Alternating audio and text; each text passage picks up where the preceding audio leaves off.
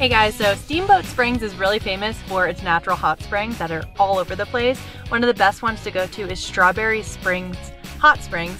It's about 8 miles from downtown. You kind of have to go through like mega off-road to get here. I mean, I literally just had to scale a mountain basically, and it's not paved. It's a little bit sketchy. But we're gonna go inside. Mike has the kids today, and we're gonna see what this hot spring is all about.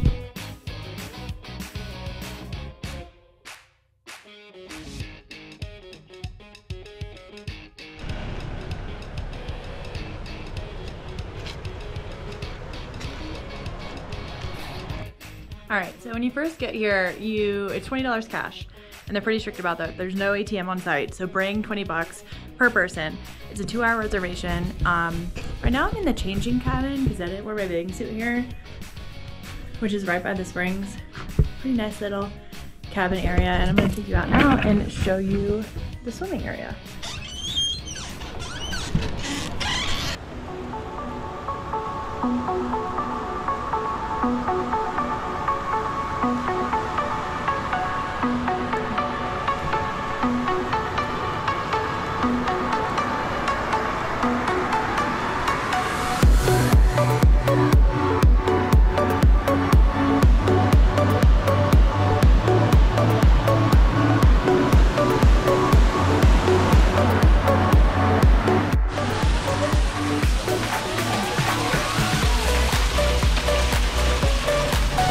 Super hot.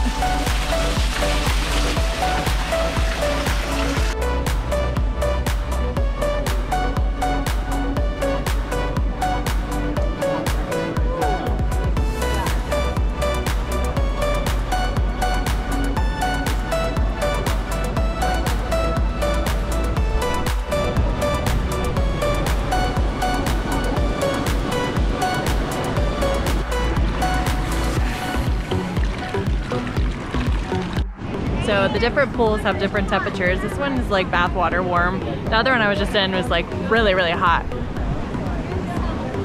And then it opens up to the river.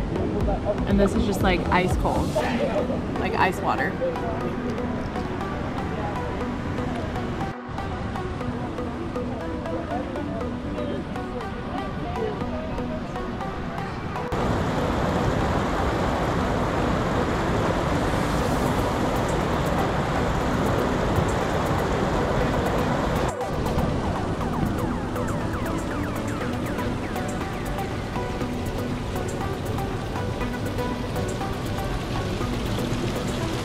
Alright, so I'm just getting back in the car after going in the hot springs, and they were really, really hot. Some of them were. I mean, they had like different pools, and the really hot one was like scalding, but then you can go in different ones that are like bathwater temperature. There's some that are ice cold, so you can do like a cold plunge kind of situation and then get back in the hot one, which is not what I did, but a lot of people were doing that.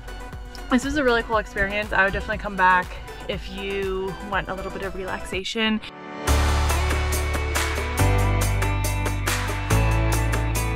What's up, y'all? We're in Steamboat Springs today. We're on the main drag here, seeing what's going on. This is our first full day here, so I'm gonna get into some mischief and bring y'all with us.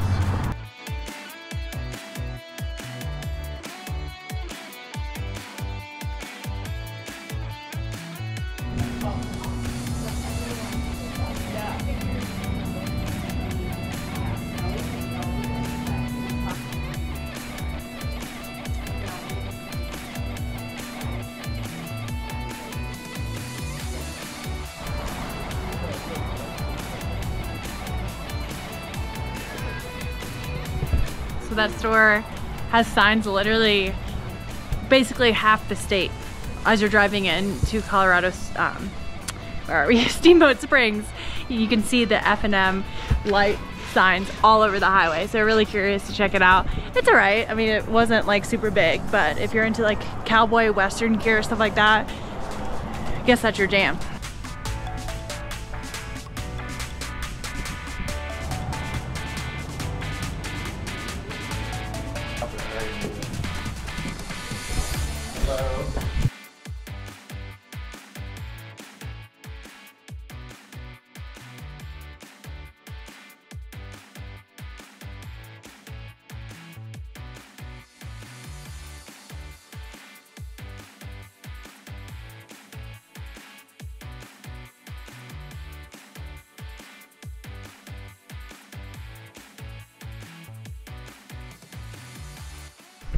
So this would be your typical pioneer Victorian style bedroom.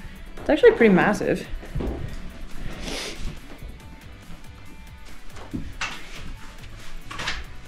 They did a lot of that back in the day.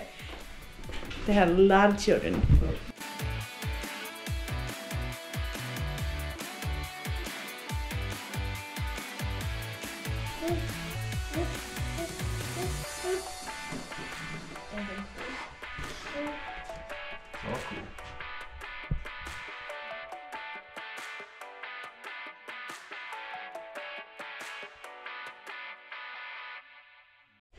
So much of the early development and economic growth of Steamboat Springs can actually be credited back to ranching and farming, which is not a surprise if you've ever been to Steamboat Springs and you're kind of winding through the mountains. There's just so many farms. You'll see cows, you'll see everything. So it makes sense that this town was kind of founded on that principle. So as more and more people came into Steamboat Springs, skiing became really popular here. The pioneers kind of moved past the hard winter life and started capitalizing on all this gorgeous snow that they got every year, and skiing really took off, which kind of changed the dynamics of the town. What was once like a pioneer, kind of rough and tough town kind of quickly became this like luxury destination, which is pretty cool, like how it changed from hard life of pioneers to what it is now, which is kind of bougie, you know what I'm saying?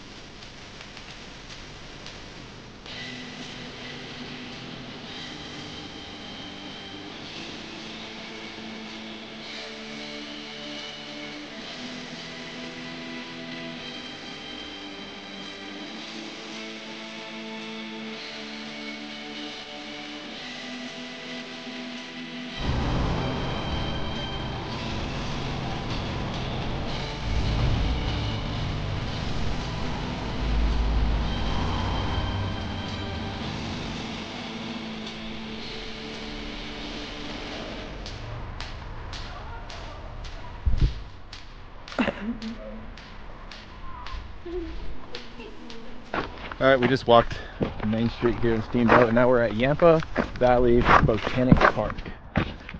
Came highly reviewed on the old Google and the old interwebs.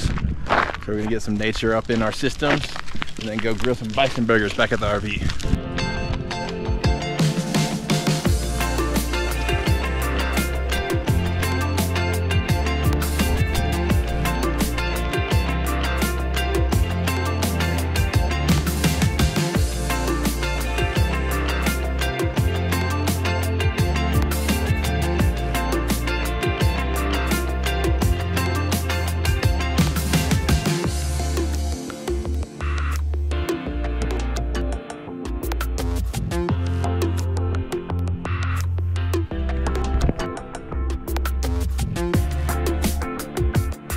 Look at the river right outside the Botanic Gardens. It's the same river that goes through our RV park.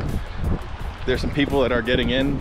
They were just paddleboarding, and then these guys are in rafts. But this river is no joke.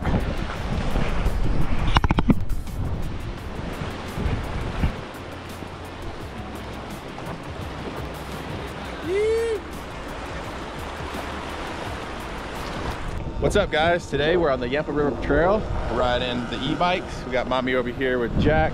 Harper's on daddy's.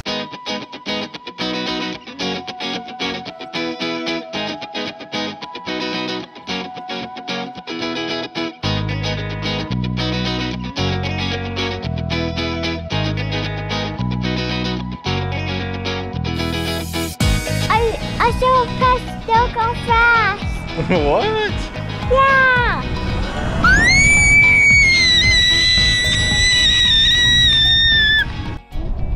So we got 2 more days in Steamboat Springs, but we're leaving tomorrow because Steamboat Springs is boring as shit. So we're hitting the road and we're going to Moab. There's like nothing, absolutely nothing to do in Steamboat Springs unless it's winter time and you're into snowboarding and skiing. We decided to go up the road to the bowling alley by the campground and do some bowling, right? Yeah! Yeah! Harper's never been bowling, so we're excited.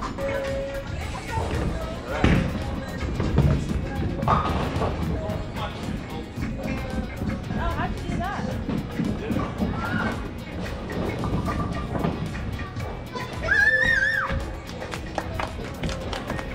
Very nice, very nice, very nice. I'm gonna try that.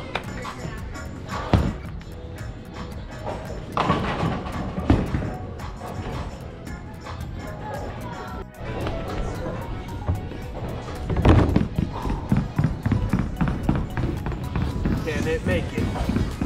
Can it make it? It's going! It's going! Whoa!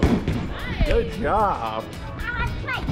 We had so much fun bowling, but as Mike said earlier, there wasn't a ton of stuff to do with kids in Steamboat Springs. So we got out of town a couple days early. Next stop, Moab.